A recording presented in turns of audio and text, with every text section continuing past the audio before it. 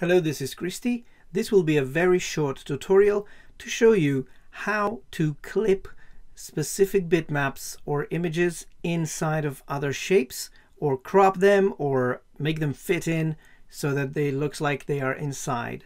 So this is going to be very easy. I'm going to import a photo into my document, going to File, Place.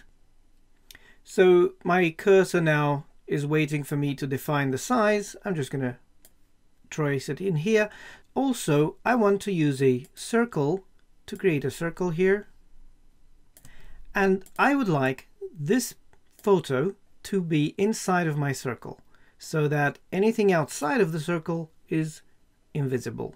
Very easy to do. We will be using this layers panel. I'm going to just drag it out, and you notice there are two layers. One has my shape on it, the ellipse, and the other one has the photo.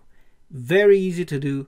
Just grab the photo in the layer and drag it up on top of this ellipse layer. But watch what happens when you move it. Don't release. You can see that there is an indication showing that the bitmap is going to go inside, or it's going to be clipped inside the ellipse. When you see the layout like this, release your mouse, and now your photo is inside this shape. Very easy to do, but you notice I can still see the boundaries of my photo inside. So that means if I go on the layers and click this arrow to show me what's inside there, I can click my photo, and here I can still move it around in my shape to fit exactly the position I want it to be in. So there you go. Very easy tutorial, and it's very easy to achieve.